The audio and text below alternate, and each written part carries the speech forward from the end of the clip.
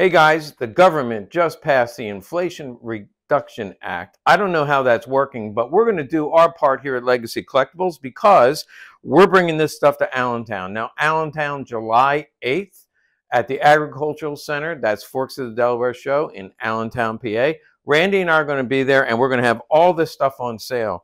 You see, we are moving soon. Actually, the end of August, we're going to be moving, and so we got to get rid of things. We got all these gun rugs. $5. We got hard cases, $5. We got web gear, $5. We got books. My books are going to be on sale. Look at this party leader. One of the worst ones I've ever seen. $20.